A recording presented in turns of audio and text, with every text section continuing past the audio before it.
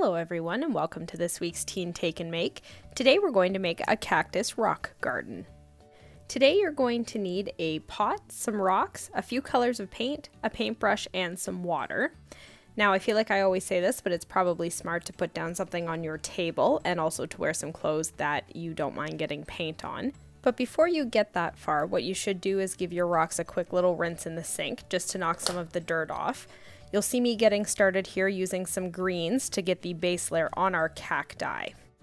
If you're watching in the background, you can see I've already pre-painted my pot white. This would be a good thing to do while your cacti are drying. Once your cacti have had a chance to dry, it's time to give them some detail. I'm going to use a toothpick here to make some of the prickles on one of the cacti. And it happens a little quickly to tell, but I also use a paintbrush to create a little flower on top of the cactus. Next up, I'm going to give my biggest cactus an extra layer of green paint to make him a little darker. And then I'm also going to try and add a different colored stripe to one, and then give a nice flower to the other. Once you're satisfied with your cacti and you've allowed them to dry, you can arrange them in the pot and enjoy.